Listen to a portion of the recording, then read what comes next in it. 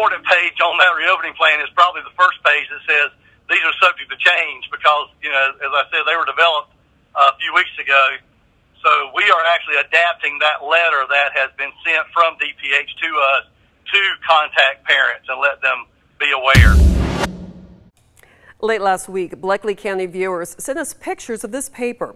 It's from the Bleckley Schools reopening plans and states the school district will not be reporting any positive COVID-19 cases. Instead, it would be left up to the Department of Public Health. We spoke to Superintendent Steve Smith and asked him if the district would be transparent about positive cases in the school, and he says it is true and they will be transparent. He verified by next week a new notice will be sent to parents stating that all positive cases will be reported both by the school and the Department of Public Health.